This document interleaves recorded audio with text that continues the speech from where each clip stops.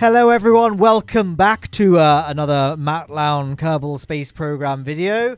I sounded really uncertain in that intro, didn't I? It almost sounds like I've never done one of these commentaries before. I've never really played this game all that often, but I did play it last week. I did a video last week in which I said that my low Kerbin orbit space station, or I guess I should say my main space station in low Kerbin orbit, because of course there are two, but one of them we don't talk about.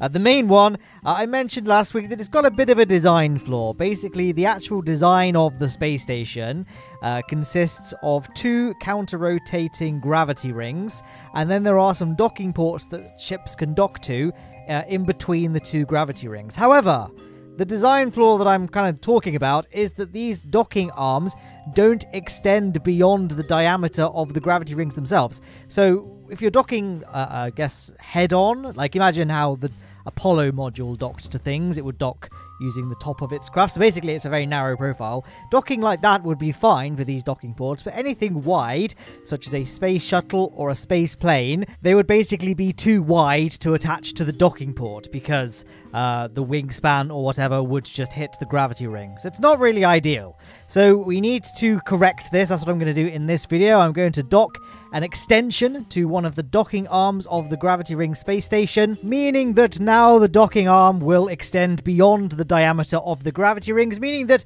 any ship of any dimension would be able to dock easily with it, unless it was like a really obscurely designed ship. I know, I appreciate that. You don't have to comment below, guys.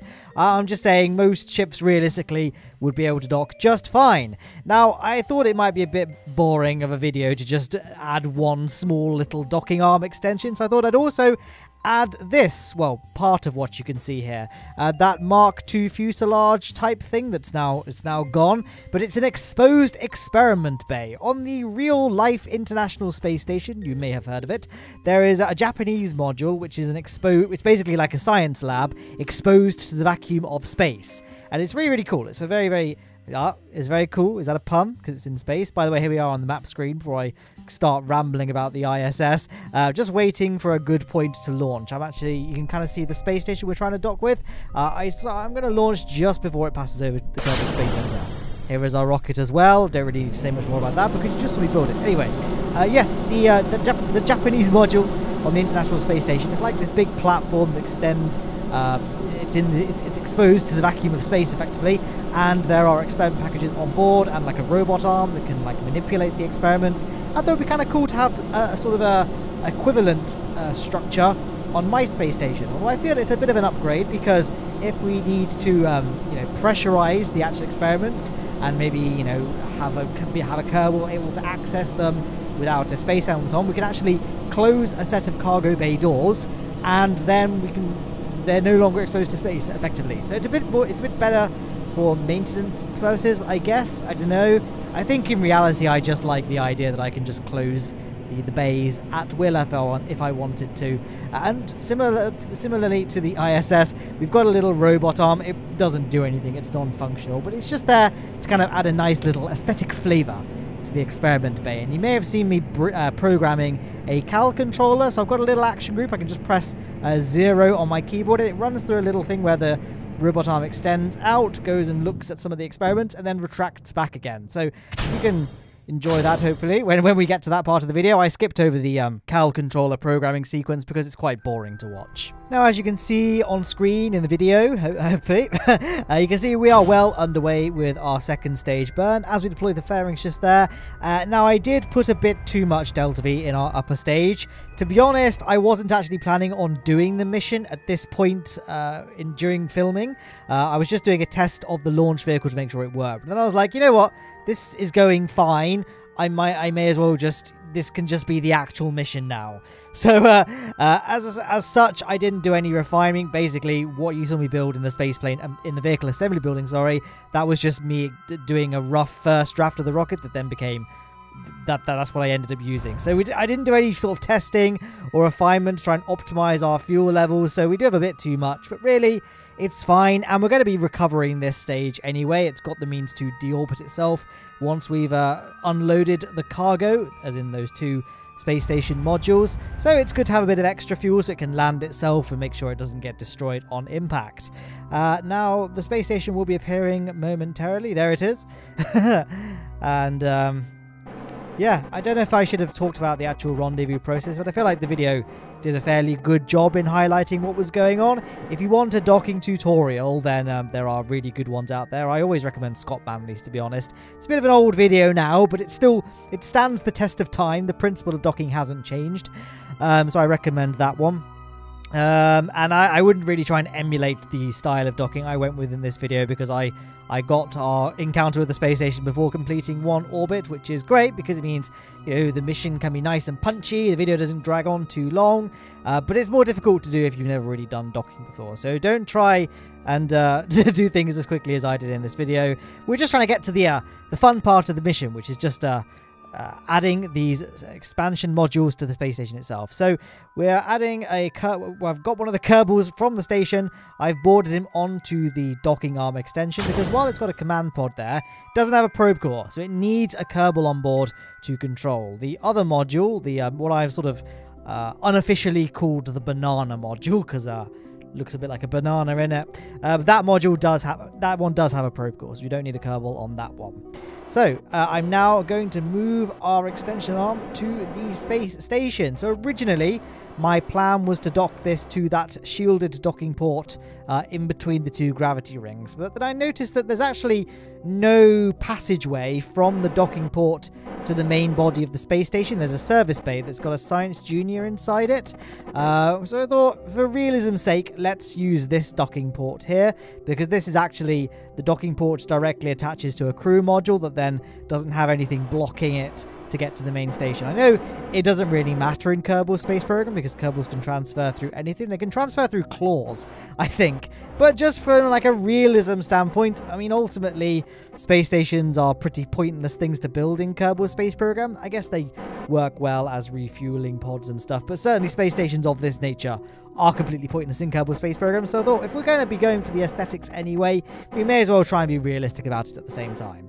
And there we are docked. We have our new space station docking arm extension all done. And hopefully now, if I didn't do a very good job explaining what I was, why we needed to add the extension, hopefully now it is illustrated for you. Before, it didn't. The original docking arm didn't extend beyond the diameter of those gravity rings. So you can see how a ship with wide wings or just a wide diameter body wouldn't really fit without hitting the station. So that's all sorted now. Now I know that there was always the possibility of just being able to dock to the orange fuel tank, but similarly to what I was saying earlier, I quite like there to be a system where Kerbals could just directly leave their ship and realistically transfer to the space station. And it wouldn't be that realistic to directly transfer if the ship is docked to the orange tank, because that would mean the Kerbal has to swim through a pressurized fuel tank to get to the space station, which it wouldn't be ideal, really. Not very safe. So here we are, docking the banana module to the space station here. A little bit tricky to do.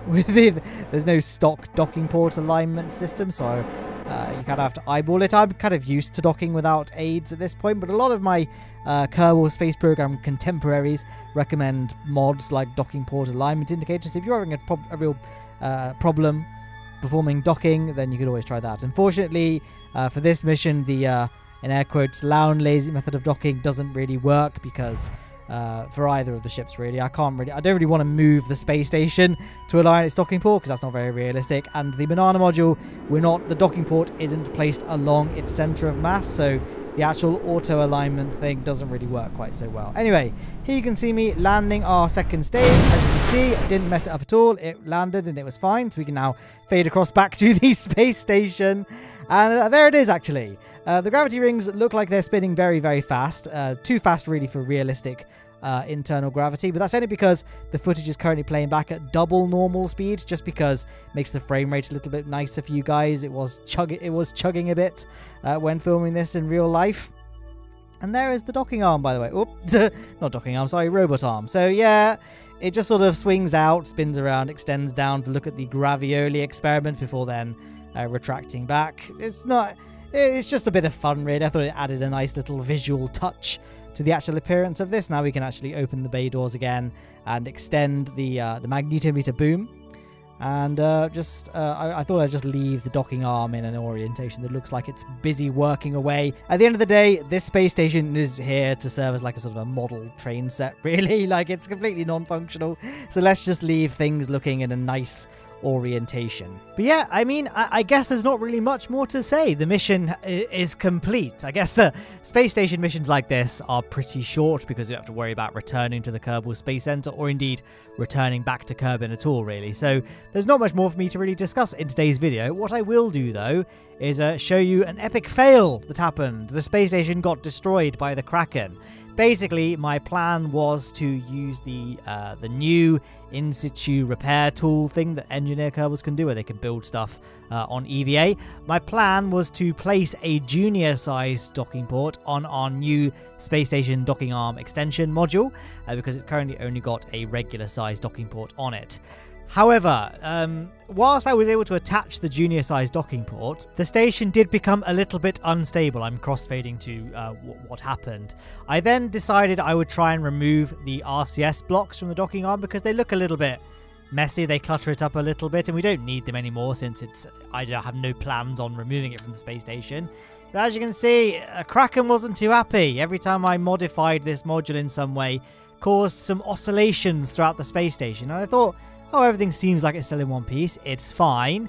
But then if you look closer at that lower gravity ring, it seems to be getting further and further away from us. And I realized the extent of the damage when I boarded in, the camera zoomed out. And yes, the space station has been severed. So, whoops. So luckily, I generally make quick saves quite a lot in Kerbal Space Program. Mainly so I can go back and get thumbnail shots from any point in the mission, but also to safeguard against Kraken attacks like this. But when I reloaded the quick save, the junior docking port was no longer on the space station extension arm. So, and that was that. I thought that was just a fun little inclusion to put at the end of this video. Now there are links on screen to more videos. I hope you enjoy those, and if you want to check out stuff in the description, you can. If you enjoyed this video, then leaving a like down below really helps me out in the algorithm. Sorry if I've been a bit more drony than normal. I've got a bit of a sore throat, but I should be better next week, so that's it. Goodbye.